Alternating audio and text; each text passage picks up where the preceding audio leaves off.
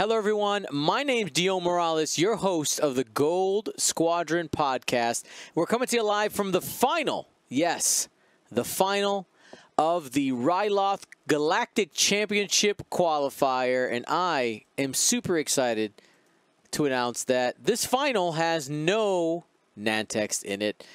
No shame to any Nantex players out there. In fact, I am a good friend. I feel that top 4 competitor Daniel Leon, who brought Nantex, is a friend and played Nantex and played well. Congratulations to him getting to the top 4. But I will tell you, it is nice to not have bugs on the final table. Super excited here, and it's the final, so that means hype music. So we're going to play a little convergence as we bring in our commentators for this round. We have the Firestorm Firecast joining us. How's it going, friends?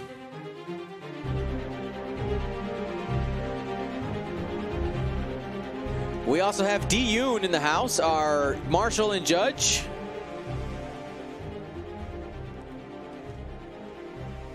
I completely failed because the audio is not routing correctly. One more time. How's it going, Firestorm Firecast? Not too bad. Thank you for having us. I'm so tired, guys. Yeah, well. And how's it going, D. Yoon, our judge and marshal? Hanging tough. We good. And just watching that dawn just slowly brighten the day. And those random cut-ins by our very own Nick Sperry. Straight off the struggle bus. How's it going, everybody? All righty. I can't believe how incompetent you are, Nicholas. All I hear is Dion smashing you for not being on the ball. I ran out of tissues. It's been a sad. All right, everybody. Well, the bets are open. We got Timo Raabe versus Julian Hood. This is Team Germany versus the. It's actually. I don't want to get this wrong. So Julian is Australian, but lives in the UK and plays for the 186. So yeah, it's Team Commonwealth is what it is. There it is, Team Commonwealth. Let's go ahead and break down these lists, Firecast. Indeed. So I'll jump in first and take Timo's list. I did it last time, and of course, being our resident scum lover. So Timo is running Boba Fett with Composure, Jamming Beam, Maul, Proton Bombs, Hull Upgrade, and Slave One for that 114 points thick bobber, and Dengo with Marksmanship, Proton Torpedoes, Auto Blasters, L337, Han Solo, and Contraband Kinetics. And I'll take Julian's list. I've played against it a few times recently, and Julian himself. And he's come with a 4-ship Imperial list, all at I4, comprising of 5th Brother with passive sensors, homing missiles, 7th Sister with passive sensors, Magpulse warheads, Ved Foslo with passive sensors, Crackshot, and Major Vermeil with intimidation. We did see him on the stream earlier. And for people who don't know who Ved Foslo is, because he is the pilot that probably people recognize the least, he's basically the old 1.0 Juno Eclipse, rebranded for 2.0. So whilst you execute a maneuver, you may execute a maneuver of the same bearing and difficulty of a speed 1 higher or lower instead. Allows them to do some great things like getting a hard 1 on a TIE X1. It does, indeed it does. We, of course, will take our personal bias out of this game in terms of those who both Dom and I do know. However, I do think this is going to be a fantastic game. Timo and Jules are both phenomenal players. Of course, Timo, current UK System Open champion and Space Jam winner, and Julian is one of the most consistent cup players that we know, and both of which have been very good with their respective lists. Going into the game, looking at just on paper between the two lists, I think that Timo may have the upper hand, the I-60, I-5, but Julian will be able to get all those I-4s off at the same time with that Magpulse warhead things. I'm not quite sure. I mean, Dom, what do you think? I will always find it hard to bet against Julian and the Imperials, and this Imperial list specifically has a lot of tech for aces, and whilst Timo's list is not traditional aces, they are both following in the same sort of archetype. You've got the I-5 and I-6 that move after him, so he's got all those passive sensors to guarantee he can get the missiles off when he wants them. He's got the options to coordinate. Vermeil with that intimidation as a blocker. If he can block Boba, Boba might get his rerolls, but that's only 1 agility. Yep. And that allows those Imperial ships to put some real damage into it. And as well as having things like Mag Pulse to be able to strip defensive tokens and let the rest of the ships open up into it. I think he's got a real chance here. All right, so here's my question. D, who do you think has the advantage in this matchup? I have to concur the repositioning of Boba Fett at higher initiative and that punchiness of those Dengar torps is going to be hard to repel firepower of that magnitude.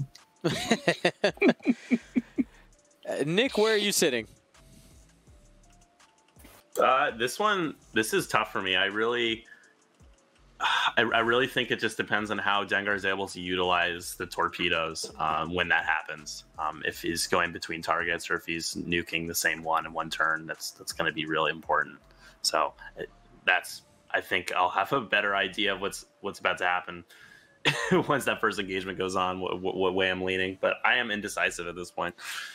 All right, well, the people right now, with still 4 minutes left on the betting clock, have 66% of them are leaning in the Boba Fett camp. All right, so here we go. Julian able to move in and take a target lock here.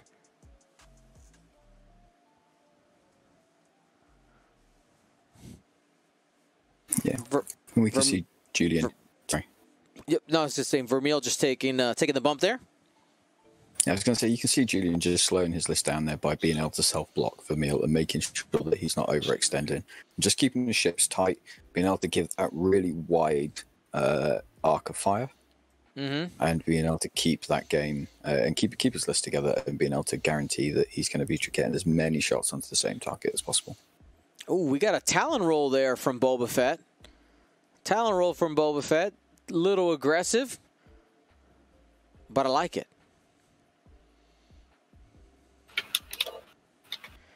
Yeah, I think.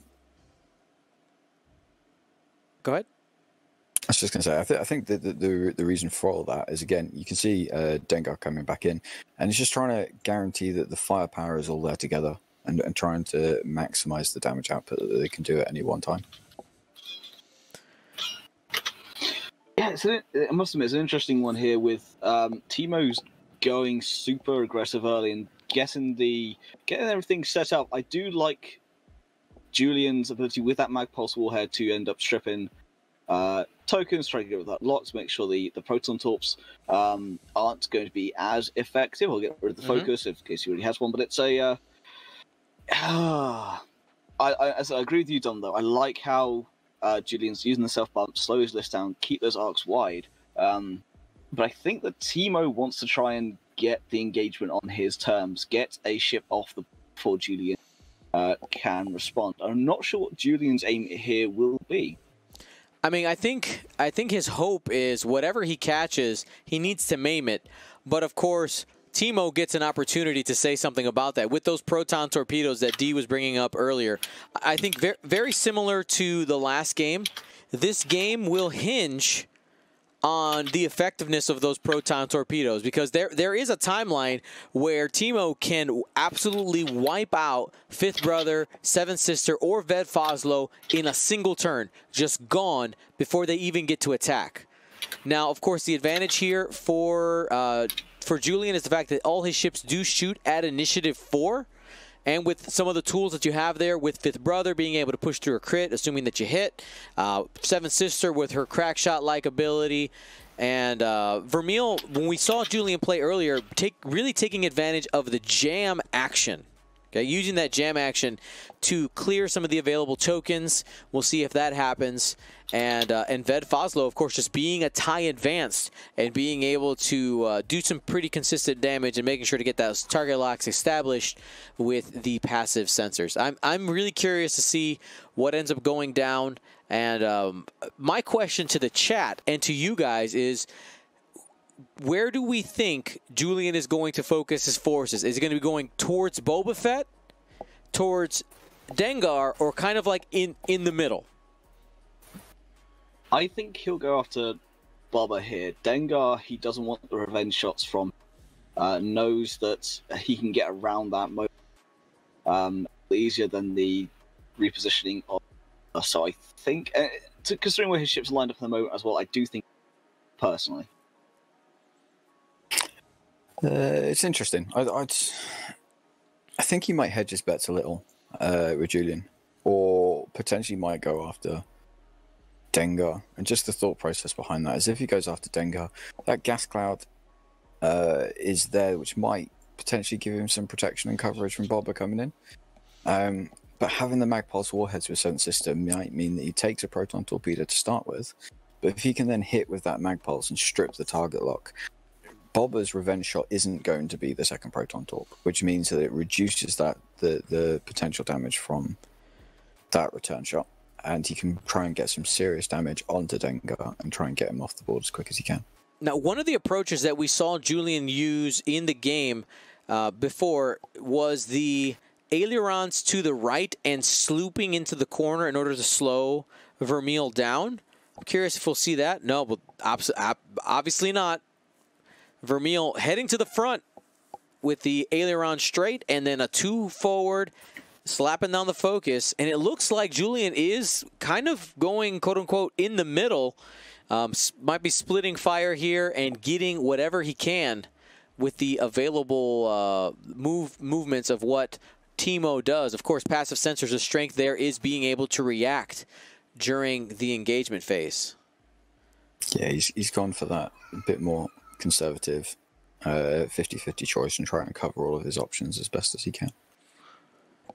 Indeed. I'm interested to see what Timo has done with Dengar here. If he does bring him through the middle, does bring him down the bottom, because if he it does come down, tries to get the meal, then you could see the talk there. But no, he's choosing to go through the middle. All right, let's see where this range ends up. Okay, so Dengar can choose anybody, but that also does show that both Ved Foslo and 7th Sister have range and arc on Dengar. Now, Ved Foslo does not have any defensive tokens because it took the passive sensors. Could be the easiest one to really do some significant damage, but it is the cheapest. Mind you, not by that many points. It's 48 points, and the most expensive list ship in the list is 52. So, still a good chunk of points. Yeah.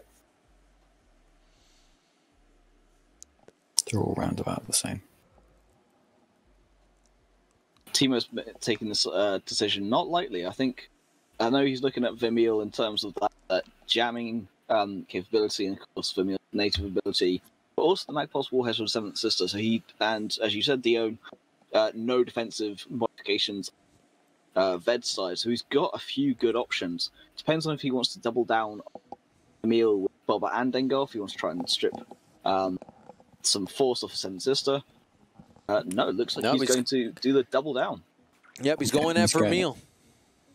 Yeah, which I think is sensible. Vermeil gives the Imperials and Julian a lot more options because he's able to jam ships. He's got the ability to coordinate if need be. He can get that block in with the intimidation, which really increases the firepower of the other Imperial ships. So I think going for Vermeil is a sensible option here from. All right, so we got the Han Gunner trigger and Proton Torpedo flying off. 4 dice. And that's going to be at least 3. Is he willing to spend the focus?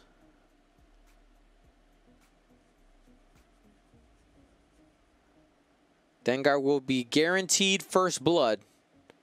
But how much does he want? He wants all of it. 2 hits, 2 crits. Ved Foslo, 1 die, no range bonus. And he's going to be taking all 4 of those. 2 hits, 2 crits, and those crits are going into the hull. We got a stunned pilot. Stunned pilot and a blinded pilot. Stunned and blinded. Oof. That means that Vermeil's ability doesn't work, by the way. Because that happens during the dice modification step. So that's what Blinded Pilot prevents any offensive dice modifications outside of using the Force, which of course she doesn't have, and then Stun Pilot taking damage when hitting obstacles. Boba Fett's up now.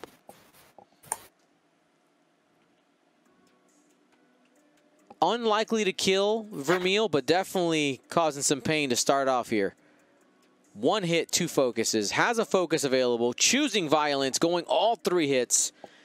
Guaranteed to take Vermeil down at least to 2 hull. No squiggles there. I wonder if Timo would have spent that focus had that blinded pilot not been inflicted. Oh, doubt it. Right? I would imagine no. Yeah. It's bonus. It's just like, oh, look at this free ability. The naked card you have there. And 1 crit sitting there for Vermeil. Safe. Do notice the power of that blinded pilot. That could have been 3 hits on Vermeil in this current situation. Spending the focus plus their ability. Could have been hit, crit. Down to 1 crit. Blinded pilot, very often a very detrimental crit. Yep. Here is the passive sensors trigger. Seventh Sister.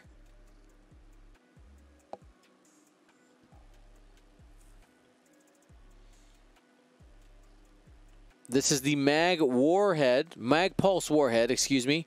Hit crit. Spending the lock? Yes. Reroll. Got it. So, I mean, that's guaranteed to hit. That's going to be 1 critical damage, which essentially will be a shield.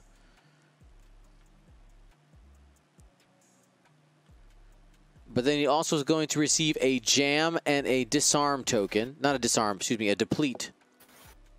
Yeah, so he stripped that target lock that he had on Vermeil. Mm-hmm. So that's going to cost Dengar an additional turn.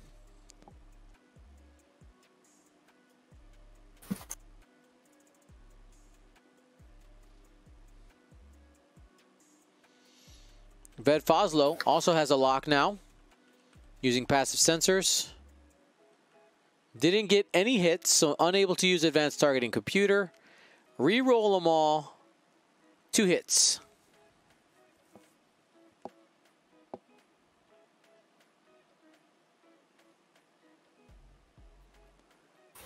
And able to actually do a couple of shield damage. Dengar is officially unshielded. Yes, saddies for Dengar, unfortunately.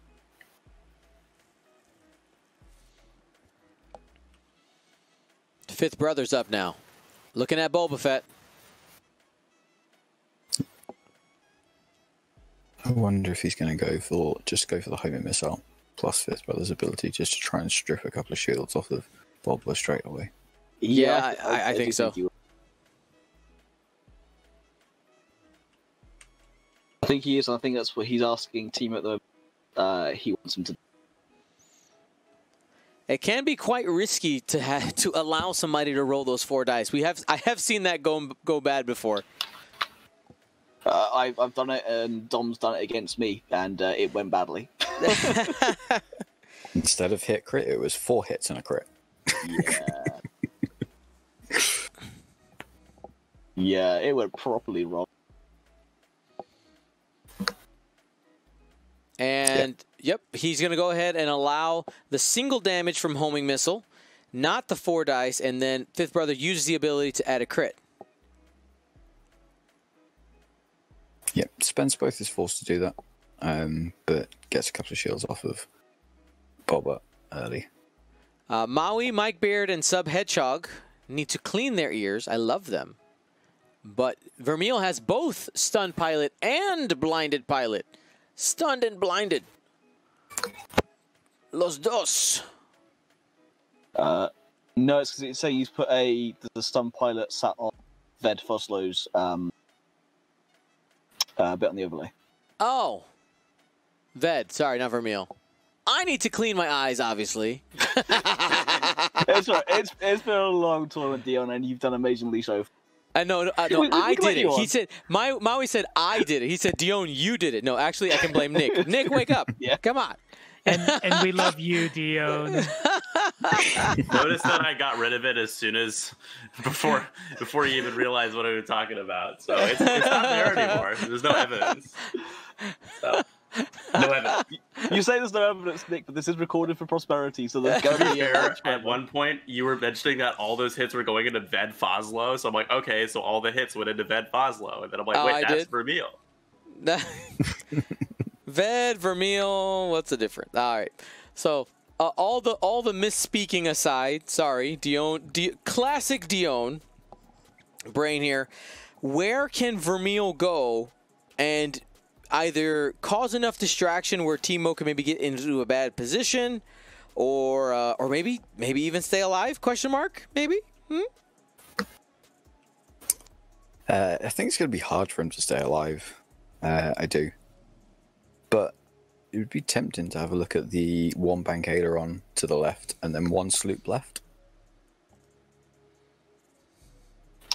Yeah, potentially that could fit. I mean, so Dom, you are our resident Imperial player. You've used the Reaper a lot, the Striker even more. So I'm leaving this one purely in hands in terms of what's going through your mind when you look at this board state, or Julian.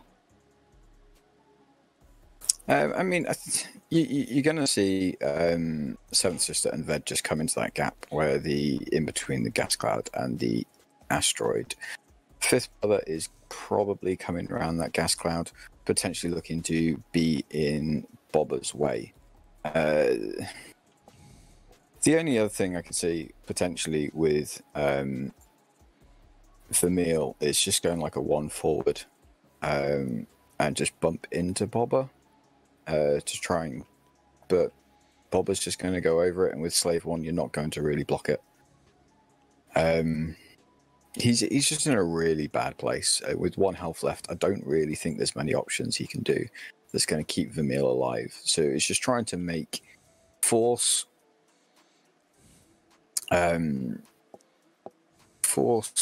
into doing the thing he's least comfortable with Bobber. He doesn't particularly want Bobber to go into that center gap. So if you can have Vermeil in the way that stops Bobber going to the left, and stops him disengaging from that center core, it seems worthwhile. So potentially just like the one forward full stop from Vermeil blocks the bank moves going to the left, which means that Bobber's either going to bump straight into Vermeil or he can go the other way. And if he goes the other way, it goes into Seventh Sister, it goes into Ved, and potentially even into Fifth Brother as well. Now, actually, I really like what Ollie said right here in the chat. By the way, our world champion he says Julian needs to get Boba to shoot Vermeil this turn and trade him for Dengar. I mean, obviously, points-wise, that's a good trade. 52 points versus 86, and there is Vermeil pointing his way at Dengar. Looks like a jam action. Will he got range for Dengar. And yes, jamming Dengar.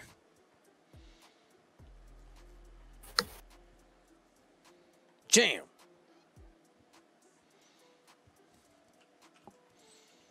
So that takes away a focus or a target lock.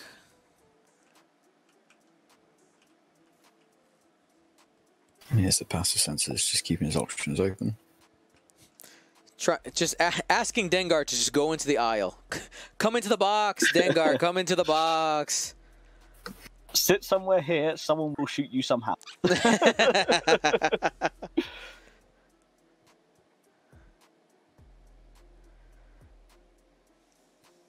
All right, Fifth Brother deciding on an action here.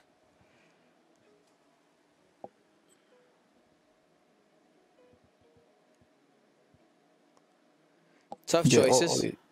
Ollie's correct for sure. If Julian can end up with those 3 shots versus Bobber, it's definitely winnable. It's not ideal, but it's definitely winnable. Okay, interesting here. Going for the block with Fifth Brother.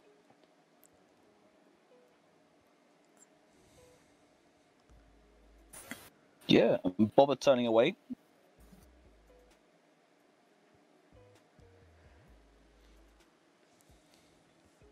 Boba has that back arc on. Yeah, I think you see a lock here from not sure where it goes. I think as a as Ollie was pointing out, I think Jules wants to try and bait him with Vermeil and to trade Vermeil for Dengar. So if indeed Timo does go for Vermeil, then I think, as you said, he does have a shot. If not, I could see Boba just boosting away here. Yeah, I'm not sure about Fifth Brother's boost himself, but Boba has gone for the lock, grabbed the lock onto Fifth Brother for later on in the game. Yeah. Well, the boost got him out of range 1 from Boba Fett, so yeah. I think that's likely the reason there. But here we go. Oh yeah, I agree for sure. I think that's definitely the reason why he's done it. And by having that jam and blocking him, it does mean that he still can't get the Han Gunner focus token. Mm-hmm. Yeah.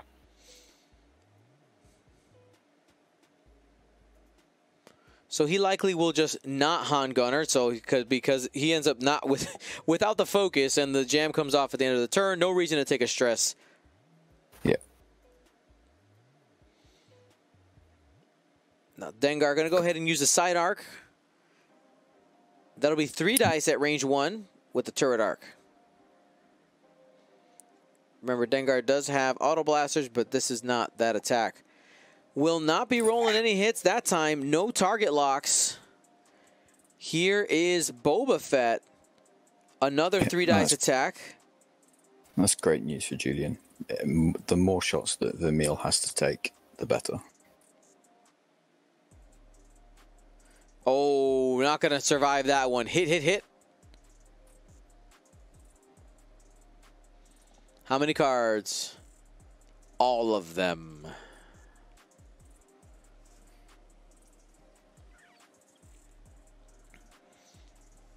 So we'll see what the trade is here.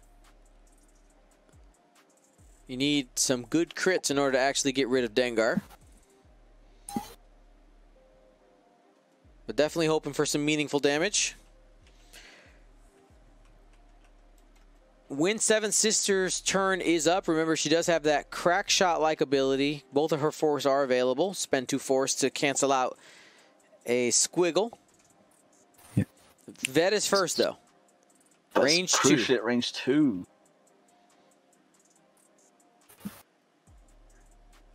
The advanced targeting computer could definitely come in handy here. Changing a hit to a crit, but we've got to see what Ved rolls first.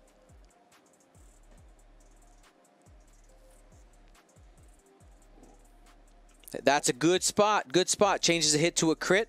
Has a reroll. Going to be looking for max damage.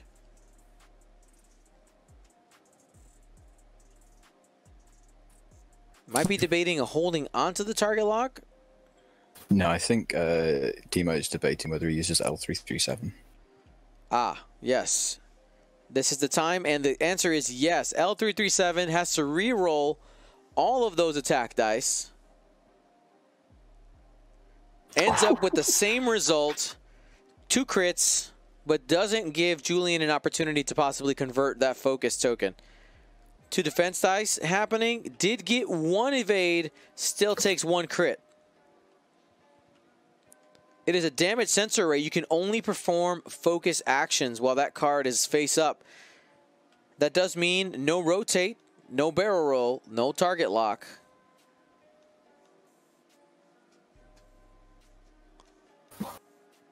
And no more torpedoes. At least not for a while. Here is the response. You have Dengar using his ability.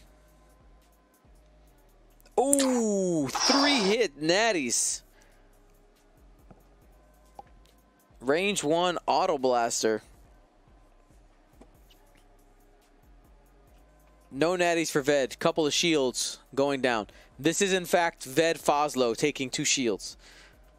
I said it right this time, right? And I put it on the overlay accordingly. There it is. We did it. Same team. Same team. It's the little things in life. Here's Seven Sister, range 1, 3 dice. Trail mix. Has a force available, but also the target lock. Gonna spend the target lock. Will it be on both?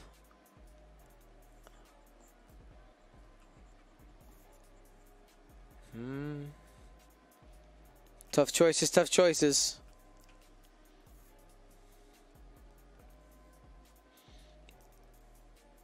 All right, got hit crit. He's going to go ahead and just spend the force for max damage. Hit crit. Guarantees that the crit's going to be going through.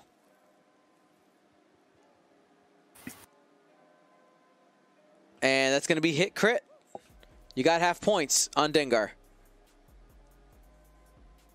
And it is a loose stabilizer. Loose stabilizer. After you execute a non-straight maneuver, suffer a damage, and repair this card. And the one thing to think about as well with L337 forcing the reroll, it does mean that Ved keeps his target lock on It Dengar. sure does. So he doesn't have to worry about getting another target lock if Dengar's going to be his choice of target this turn. So he can look at being a bit more aggressive perhaps with a turnaround move. But got to be wary if Bobber looks to drop a proton bomb. But there's those options available to him. Indeed, he does. Indeed, he does. I mean, I'm not quite sure that I like Bobber's position for this turn. Yeah, I agree. We could see the proton bomb from Bobber. In fact, I think it's highly likely you see it coming. But what Bobber does from there, I'm not quite sure. I think he may just do the hard grab a lock somewhere for prosperity, or to maybe try and boost in, try and do something. And so you could see the sorry, we've got contraband, so he won't be able to do the contraband Tanner, but you could see a Tanner. Dengar, I'm not quite sure though. With that loose stabilizer and only having 3 hull left, I don't know if he's going to risk not doing that. He also wants to kind of clear that damage sense trail, clear that loose stabilizer as well. We have seen Timo's not afraid to take that damage, so I'm really unsure as to where Dengar will be, but I do think that he's going to try and maybe slip out that net as much as possible, but I do think we'll see that proton bomb in front. One of the things we want to remind you also, with L33 being used, the bank maneuvers have had their difficulty reduced, so that means that Dengar does have some more options later on in the game as he continues to maneuver around the table. Yeah, I think if Bob is going to drop the proton bomb, I think we're going to see Dengar doing a non-straight maneuver, perhaps, to not get hit by it. Because if he does like a big straight maneuver to get behind the gas cloud, he's still going to have the loose stabilizer. He's not going to be able to clear it this turn, and he's going to start running out of board space to be able to turn around.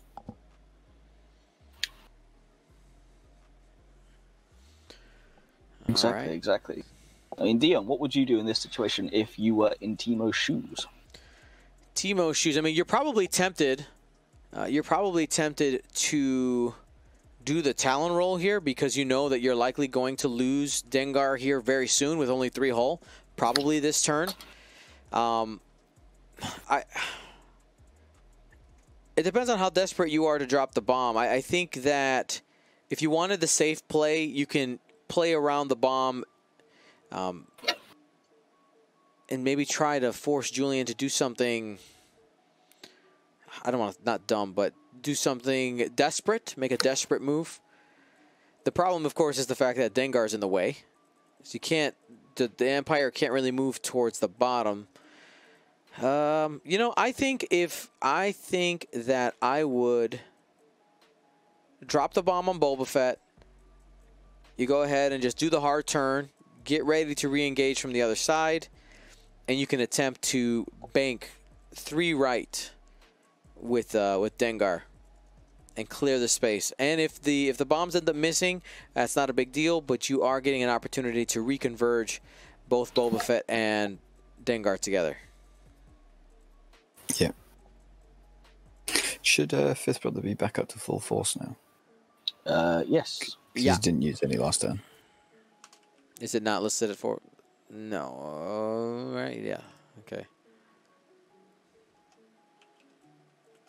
Seventh Sister used 1, so she should be up as well. Yeah.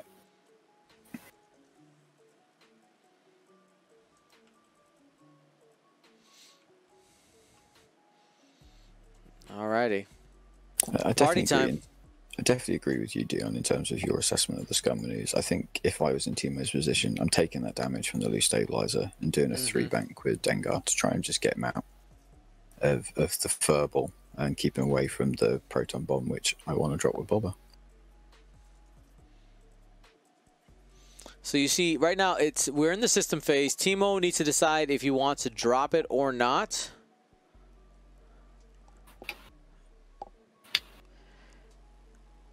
He's thinking about. I mean, it's always interesting to think about when we play, right? All the different permutations and ideas that we have and what the moves are. And sometimes we think exactly what the player is seeing, but there's always opportunity to be wrong. Yeah. Here is the proton bomb getting dropped.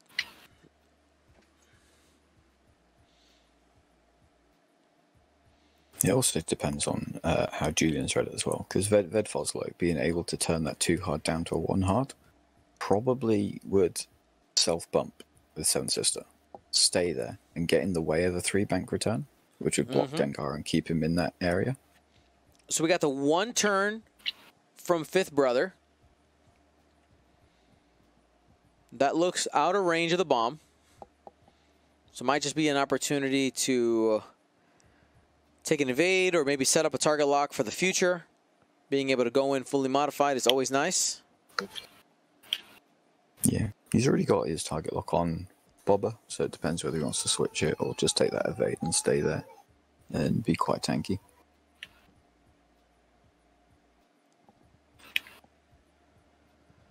All right, so going to go ahead and take the evade. Defensive actions for Fifth Brother. Now, for anybody who's joining us, and maybe you've never watched a final before, but it's important to remember that sometimes the pace of the final can feel a little slower, just for the fact that it is a 2-hour game. The players are given extra time, so some players use it in different ways. Some people look at it as like, well, I can get more rounds in. Some people look at it as, well, I have more time to think. Neither of those ideas are incorrect, but just so you can kind of think about it. I know that even right before we jumped on here, the idea of a 2-hour final is a hot button issue, I would say.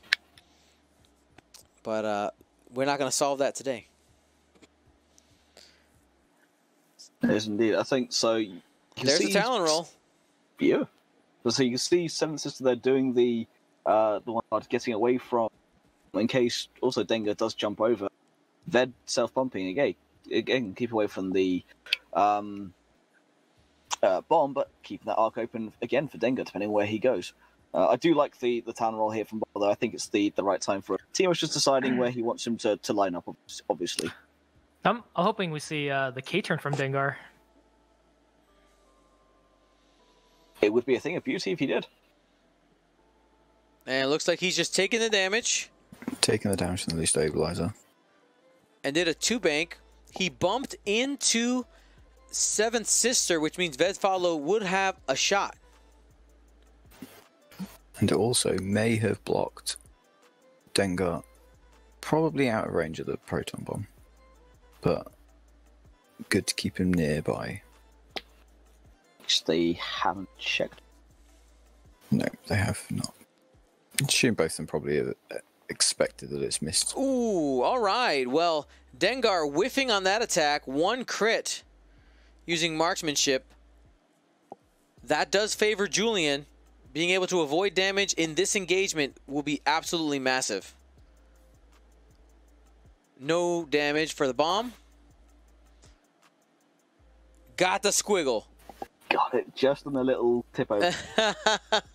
Vedfoslo not eating any crits and currently protected by the cloud, I believe. No, not protected by the cloud. Just barely unobstructed. Mm. So I doubt Boba Fett's going to fire on Fifth Brother.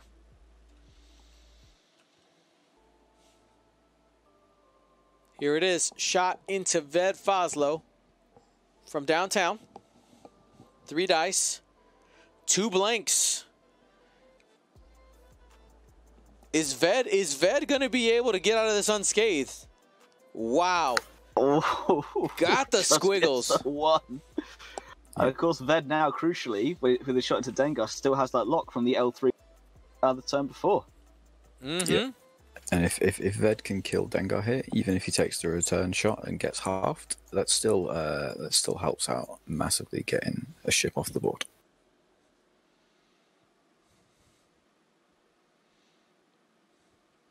Here we go. 4 dice.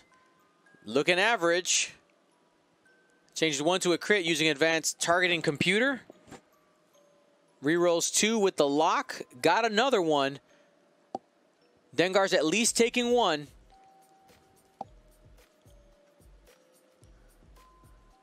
He's got 2 defense dice. He's got him in bullseye, so he's got crack shot available as well. Well, doesn't need it. Takes 2 crits. Dengar down. Now, Dengar does have the opportunity to use his ability before he dies.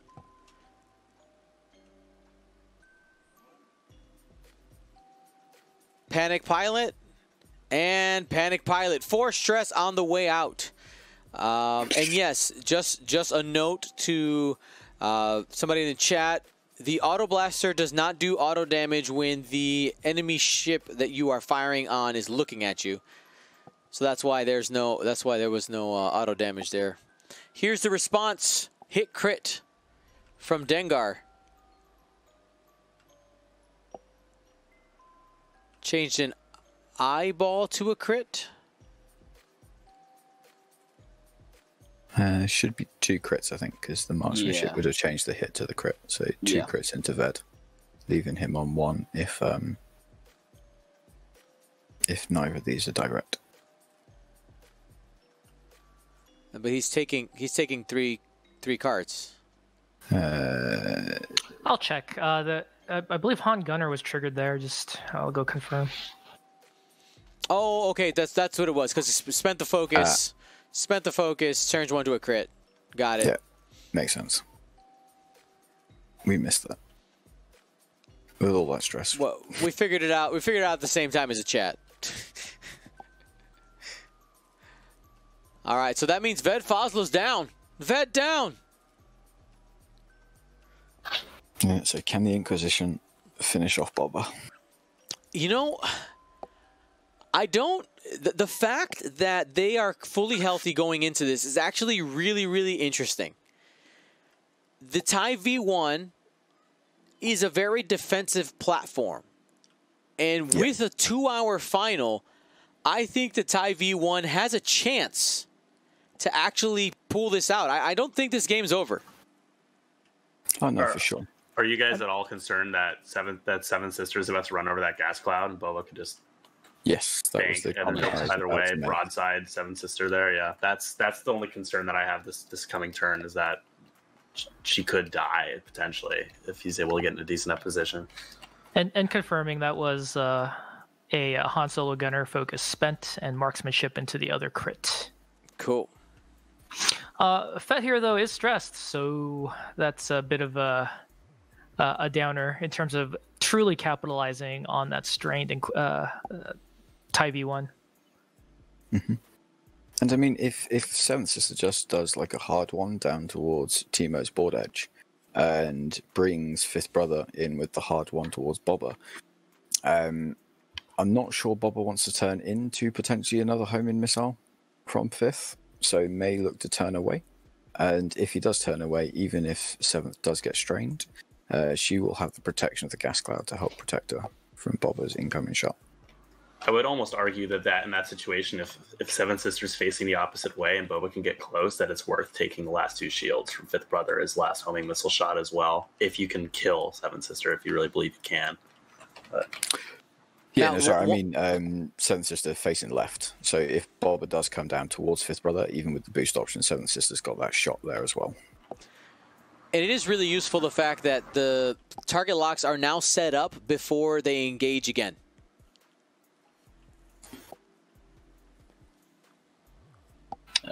Indeed. Chassis Oscar didn't 7th shoot, and I agree, they may have missed over. Well, Julian definitely engaged because he took the target lock, whether he decided that it wasn't worth shooting through the gas cloud. Yeah.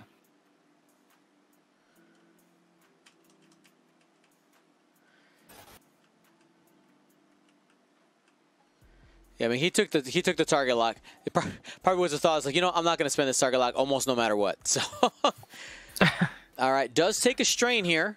Does take a strain. And to do that maneuver blocking.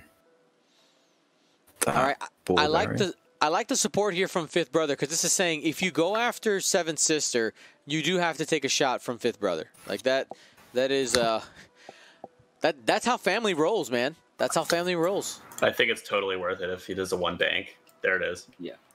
There it is. Yeah, and he's coming in. Oh yeah, totally worth it. Rerolls and Maul should take care with of the most strain of it. on Seven Sister, absolutely. Yeah. Boba be like, fight me. Fight me. And it looks like Timo is thinking about taking a reinforce action. That is a red action, I believe, on the fire spray. But nope, going for the focus instead. Just barely has Seven Sister in the front arc. But that's all you need. Remember, Seven Sister is strained. That means -1 agility. 4 on 2. Here's the 4 dice. That's pretty strong. Probably just spends the force right there. 3 hits and a crit. Oh, you got to spend the force. Spend the force. You got symbols. Still takes hit crit, 2 shields, half points. Flip all the charges. Which is probably about as good as Julian could hope in that situation. Yeah, for sure. All right, Fifth Brother looking to try to do some damage here. Trail mix, 1 of each. Has a focus token. Has a target lock as well. Target lock blank to blank. No conversion there. Spends a focus. Still has both force available for the ability. If need be, nope, not going to happen. You do have to actually hit in order to do it. Back to dials. Yeah, and that is, although Seventh Sister got halved, that was about as good as Julian could hope there in terms of, again, as you say, with Boba having the rerolls, having the force, having position. Yeah, not great, but Seventh Sister's alive, and from here on out, it's going to be tricky. I don't really like Fifth Brother's position at the moment, though, with that stress. I like it for the spot, don't get me wrong. I like it for the shot he just had, but for this turn, I'm not quite sure what I would do with Fifth that I was Julian. I think maybe turning towards the top of the board might be an option, but again, quite sure. Yeah, I think it's... Sorry to cut in, guys, real quick. With Boba, from my experience with Boba too, when Boba still has any of his shields up, he just seems impossible to take down. Once you get those shields down, and these ships specifically could start using their abilities and sinking crits in and everything, that's when he can go down real quick. But Timo really came out on top, even though he only got half on Seven Sister there. And Fifth Brother spent the lock too, so he's going to have to spend a turn getting that back. Yeah, I think Julian's thought was there. If Seventh gets halved, but you can remove those last 2 shields off of Boba by sneaking just the 1 damage through from the range 1 shot. He's got target lock focus, 3 hits, not an unreasonable thought process. If he can get that, even just that 1 hit through, plus his ability would have removed the shields off of Boba, and I think he would have been happier with that exchange. But with Boba taking nothing, Timo definitely up from that exchange for sure. Agreed. So chat is debating at the moment dropping the proton bomb here. I personally wouldn't drop it here. I don't think you'd hit 7th, 5th. In fact, if either of them are anywhere near that bomb, then Julian would have done something. I think keep it for later on. Keep it for mind games, but also area control. I would definitely not drop it here. Let's talk about that part. The mind games part. I think that's actually really interesting. Right? Because if you're always wondering, if it's affecting your maneuvers, then that bomb is starting to pay for itself more than in just damage, but also in affecting how your opponent is flying. Especially, that makes it extra scary for Seventh Sister, who doesn't have shields anymore. Yeah, I think Timo definitely made the right choice not dropping the bomb there. It'll be so effective later as well if Boba's in that position where he's being chased by the 2v1s. Just sticking that proton bomb there gives him that chance to, or even just the threat of that proton bomb coming down gives him the chance to have a bit of a breather and escape some damage. Yeah, agreed. And of course, now with Seventh Sister being where she is, if Timo decides has just done the one bank and decides to bump into Fifth Brother, then he'll have the perfect position to the next turn. All right, taking the evade with Fifth Brother. Boba Fett using Slave 1. The power of Slave 1 right there. We've known for a long time it's a great card. Takes the focus. We'll have a range 1 shout out the back. Fifth Brother has evade and 2 force. Boba's going for it. Yeah, I think, again, Julian just taking the evade there gives him the best options. 4 hits coming in from Boba Fett. 3 evade dice. We'll be able to get 3 evades after spending the force in the evade. 1 shield on Fifth Brother. Again, that's about as good as Julian can hope. Wade Snaps in the chat says, it's weird to have relief watching Boba win a game. I think that's in reference to the fact that we don't have Nantex in the final.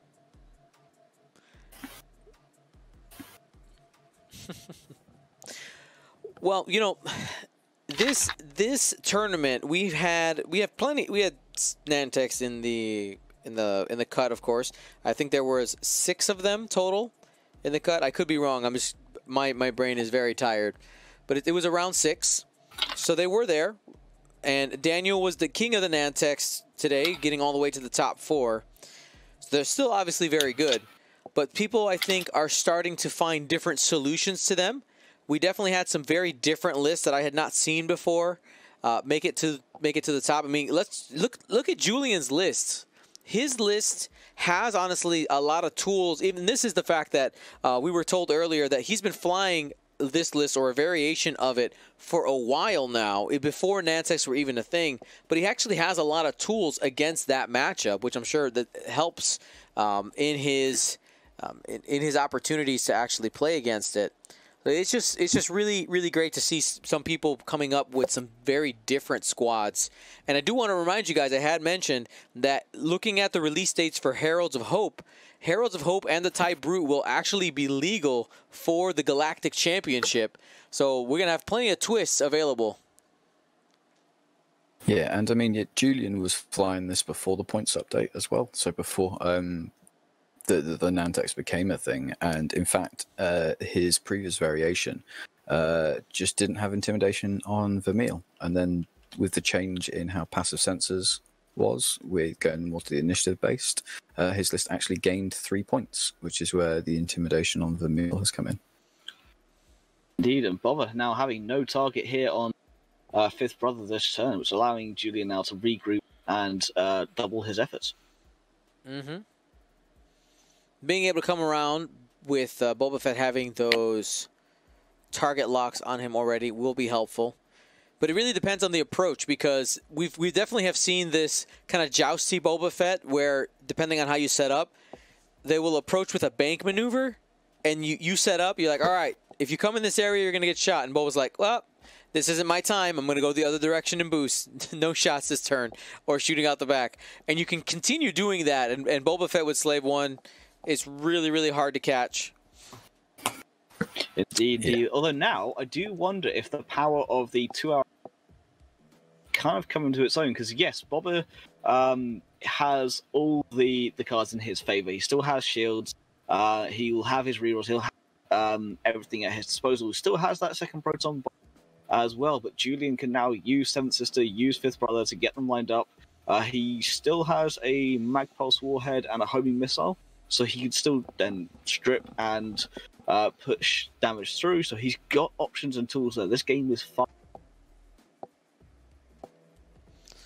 Yeah, I mean, if Julian uses the time and just, you need a little bit of luck and and some good decision making in order to push through some damage. Looks like we got a talent roll there for Fifth Brother. Very rare to see those TIE V1s actually use those turnaround maneuvers. Hard 1 for Seventh Sister. And they're going to converge together. Yeah, I think he's got to aim for that like range 3 engagement now, and use those missiles he's got, and getting that range 3 engagement denies the rerolls as well. And yeah, sorry, as you were saying, Timo's done the 4K there to again just line back up and quite happy to play this game at the moment. Joust me! I am Bulba! It's super good. I mean, it's great. Yeah, so even to the chat there, Joust Part 2 Electric Joust Lou. I really like it. Yeah, Julian just needs to give Seventh Sister her force back, because she's back up to full as well. Now, it's interesting how different things would look if Timo was able to fire that second proton torpedo, because he wasn't able to get that one off from Dengar. This is something I mentioned earlier, just like not really sure how it was going to go because of those torpedoes, but he wasn't able to use both, which is a big deal, I think. So, Ved Foslo also taking up those extra shots was gigantic. Oh, for sure. And also, Vermeil, just surviving one shot longer than Timo wanted, I think, has also done Julian a favor.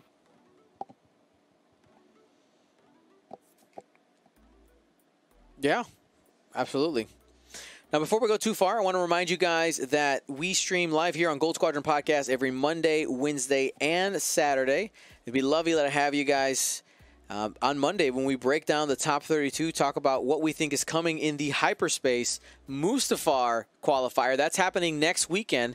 So if you want to play in the Mustafar hyperspace qualifier, tickets are still available. And then in a couple weeks after the Mustafar, we have the Coruscant Invitational. Super excited about that. If you are a player in the Invitational, if you earned an invitation, I have sent you an email already. You can go ahead and get your sign up all set so that we can be set to go. That includes anybody who got a roll down invite. I sent those out as well. If you have any questions, feel free to contact me. I suddenly feel very tired. I did not realize that Mustafar was next weekend. Indeed, Tom and I will be playing in that. Yep. Yeah, and it's back on Australian time, right, Dion? No. Dallas, Texas. Dallas, Texas time before the switch of daylight savings. Yeah, that's bad enough for us, but we're still doing it. I realized I was making a joke, but I realized that now everyone might be confused as to what I just said. So sorry. Yeah. Oh no, you're breaking our logistics.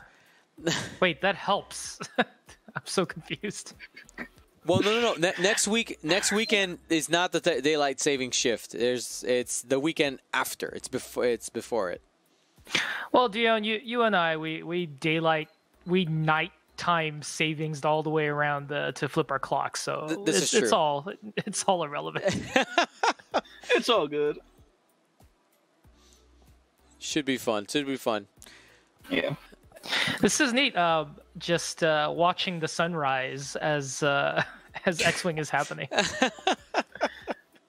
Like, hello, sun. What time does Mustafar? What's the start time for Mustafar? So all of our GSP events run on the same exact clock, the same time schedule. It's just dependent on your local time. Is just dependent on what the event time is. So if you look up Dallas, Texas, the time there, 10 a.m., that is when dice will roll for Mustafar. The player meeting is an hour before that. So player meeting starts at 9 a.m. Dallas, Texas time. Yeah. I find this choice fascinating by Julian to curl around that gas cloud. I think the thought here, D, is if he can get Boba Fett to engage in spots where Slave 1 is either not possible or at least limited just a little bit, that could give him a chance to actually get shots on Boba Fett. It's quite savvy. 2 hits flying in at 5th Brother. We'll see if the damage actually gets through. Denied. After spending the force.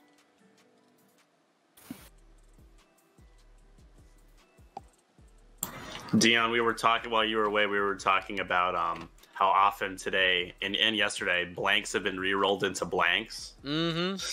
Just at an exponentially higher rate than I'm used to seeing. 75%. No, why? Ghosts, not now. I think the dice cam didn't display the rolls on the last. Yeah, I was opening. I literally was opening a window that covered up the dice cam, and I didn't want to disturb. Gotcha. Your brains. It would have hurt your minds. I'm sorry. It was bad timing on my part. Are you trying not to show us your like financial information and the social security number and all that? Yeah, all that. We'll get that in a private email in a minute. It's fine. Mm-hmm. Patron exclusive.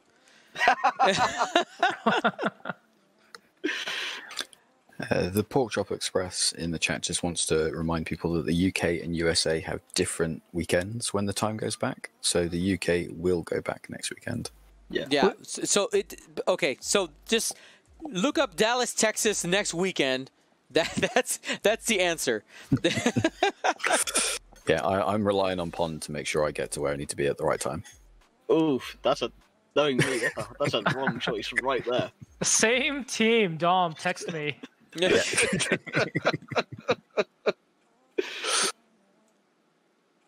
Oh dear. No, anyone who knows me knows that 15 minutes late is me being on. Try let's do this time. Oh yeah, I guarantee that if I need Phil to be anywhere, I purposefully tell him about half an hour to an hour before the time he needs to be there, and team might be on time. It's that's the same exact thing we do with Farmer. Same team, right? Beautiful. So definitely will be interesting to see what Julian does here, because just turning in against. Oh,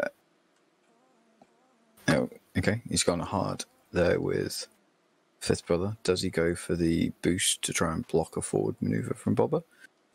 But like Timo can quite easily have just dialed in a hard one and then just choose what to do after he's seen Julian's positions.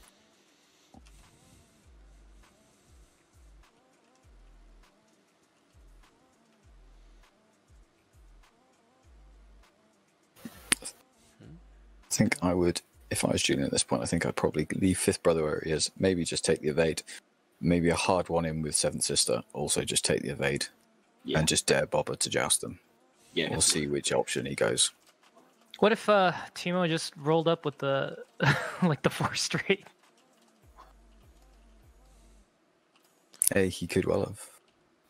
And then you just got to hope that and rely on the fact that 3 green dice with an evade and 2 force at the most likely takes 1 damage, and then tries to push some damage back into Bobber with the target lock.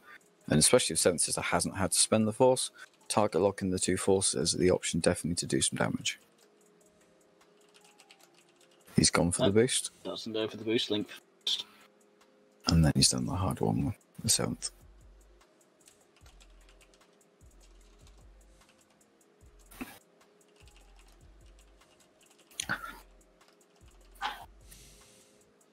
Goes to the boost, links for focus. I wasn't sure if the boost was going to fit there. Wow. Doesn't he go for the bump there? Oh, that's 2 straight. Takes away at least the action. Does get a range 1 shot. It removes the shot on him by that ship. This is very true. Got 4 hits with Boba Fett. What mods? Don't need them. As well as denying, continuing to deny those missiles. Oh, what is he going to spend the force or the focus? So it's the force. It's gone for the force. All right, so that means 7th Sister's ability is not available.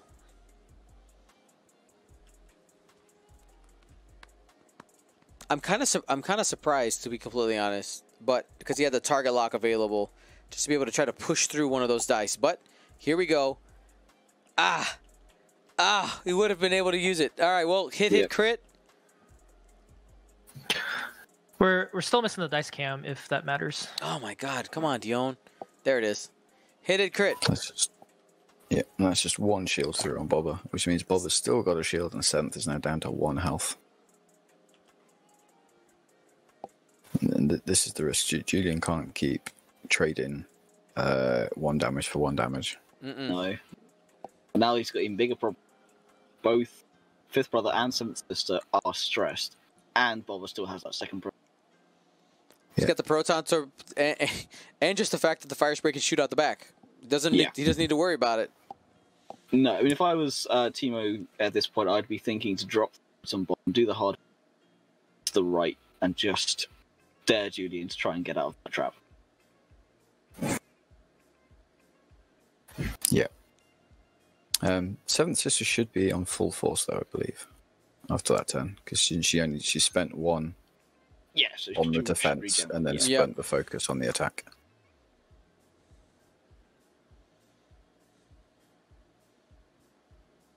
We'll give him a second to think about it. With the final, I try not to disturb the players for stuff like that, because a lot of times they'll like look down at their cards at some point and go, "Oh, I should have full force." It's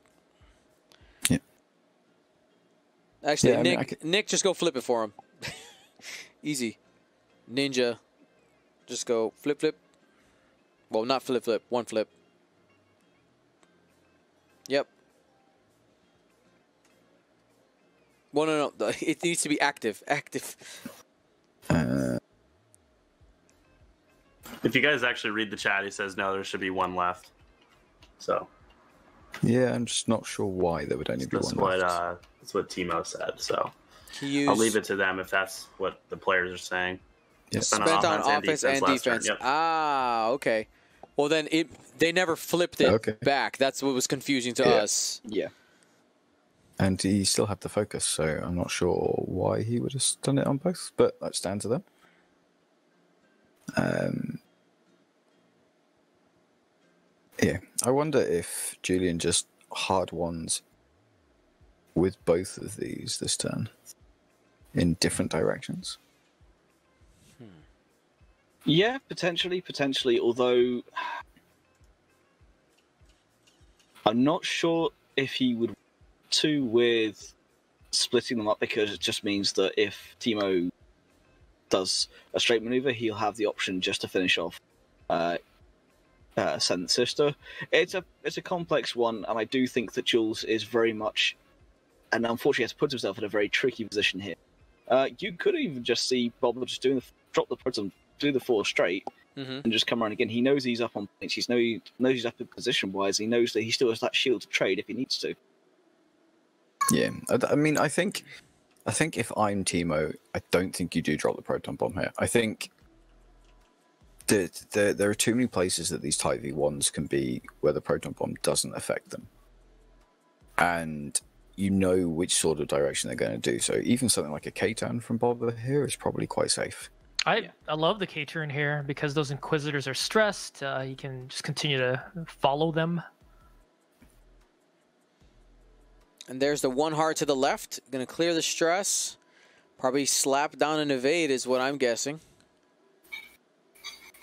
Because the one thing Boba Fett doesn't want to do is be at range and then take a couple of missiles with no rerolls. I think at this point, Timo wants to stay snug with those Inquisitors for the duration. Hug me. Yeah.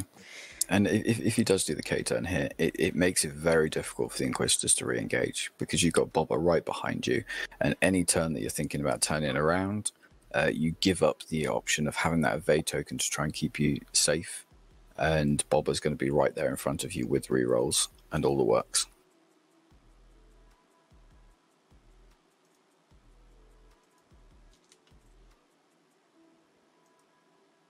And he has split the Type E ones up. Trying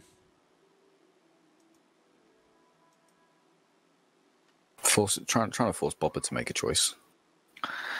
Well, that doesn't make sense because he can't stay snug to both of them if they're both apart. Yep. Very nice. Yep. Barrel roll, focus. That's math. Yeah. He's going to force him to choose one. Who's he go after? Oh, fifth brother is at range 2, but seventh is at range 3, but seventh does only have 1 health left.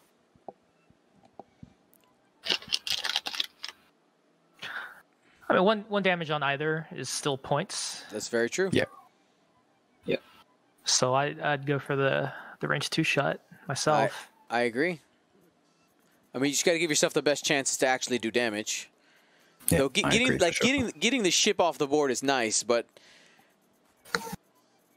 he's going for this. He's going for the ship. He's saying, you know what? I'm going for the upside. Going for the ceiling. Yep.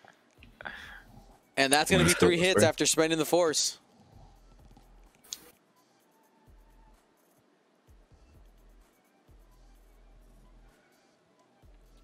Four dice coming in. Ooh. He gets it. Yep. There's a dead seventh sister. Fifth brother versus the world.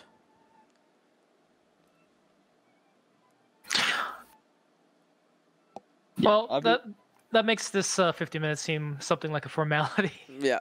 Yeah. Yeah, sadly, I mean, I believe in Fifth Brother, but I believe in Bob. Ready for a 50-minute wild goose chase? Well, that's the funny thing, though, right? Fett, I assume Fett's going to continue to harass and pursue, even though we're looking at Julian trying to turn the tables and be the aggressor. Do we think Fifth Brother just K-turns and says, if Bob is going to come at me, I'll take the shot, but I've already got my target lock. I can home a missile straight back into you and try and get some points. Try and do some damage. Would you guys like a little insight from the table mic? I'm just listening for a little bit. So Julian is very much aware of the amount of paint that Boba Fett has been rolling. He's very much aware, but he's not giving up. He's not going down without a fight. Not going down without a fight. He's going to try to get some damage here. He's going to do whatever he can. And here is violence. Yes. Oh, no homing missile. Yeah, he went for the talon roll. I promise the dice cam is ready to go. 3 hits. Roll with Boba Fett. That's a blank. No full damage that time. Fifth brother could evade it. Looking for natties. Looking for natties. Not natties. Could spend the force to take only 1 damage. I think he's just going to take them both. He's going to take it both. He's going for the upside. He wants that crit. And Boba only has 1 shield left. 1 hit. Oh. He's kind of forced to spend the force there. He's going to spend the target lock. Oh, he's got a target lock. Oh, there we go. For it. There we go. He wants the game-changing crit. He got it. All right, he's got a Boba Fett reroll. Oh no, he had the force. He had the force available. Yeah. Takes the last shield. He'll be able to push a crit and a direct hit. Direct hit, and then he's going to use the ability. He has. So he did. So he took the shield and then the ability. Yes. Through, which was the direct was not the game changer he was fishing for. No, blinded pilot is what you were looking for. Damaged engine, even anything more traumatic than just regular old damage. Or like a structural damage. Ooh, yes. That would have been a good one. Yep. So 176, 143. I will tell you, Julian is giving Boba Fett everything he's got. With what he's got 1 hole left in a dream right now. Yeah. I think this is the turn we might see the proton bomb dropped. Yeah. Fluff-wise, I bet Boba Fett there is annoyed that he's got a repair hull. It's like, I thought I had this in the bag. Just got to recharge the shields, but now my paint's all scuffed. I mean, Julian's been doing a fantastic job of trying to keep himself in the game, always giving himself options, always trying to give himself that win condition. And sometimes it just doesn't fall for you. And Timo has done everything he's needed to do to keep himself on top. Well, as we discussed going into the matchup, I think we were all unanimous, right? It was just a tough pairing for Julian. Oh, yeah. Yeah, And there's the proton bomb coming out. Yes. I think any time at the moment where you've got ships less than I5 and you're against a Slave 1 bobber, it is going to be tough. So that hard one does clear the stress. He's going to have to use a reposition to not take the crit here. I'm pretty sure we're probably getting a hard turn or bank maneuver Slave 1 shenanigans coming.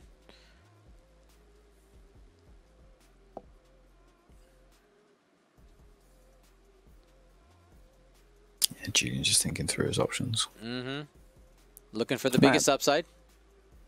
Yeah, and that is one of the benefits of having that extra time in the final. You can just take slightly longer to think through your options and work out what's best suited for yourself in any given situation. All right, barrel roll right, focus with that linked action.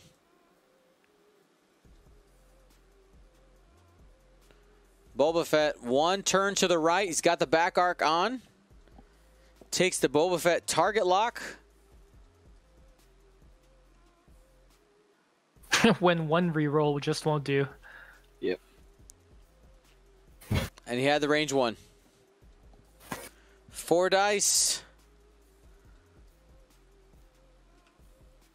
Reroll.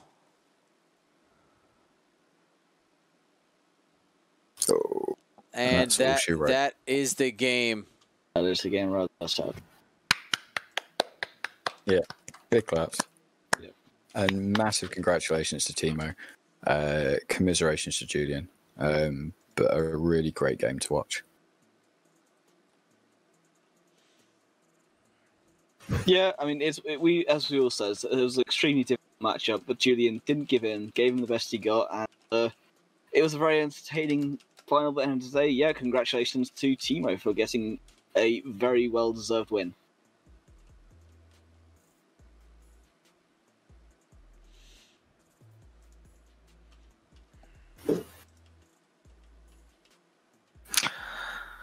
So, all right, give me a second. I'm gonna. Your show, Dion. I am going to go and talk to them real quick.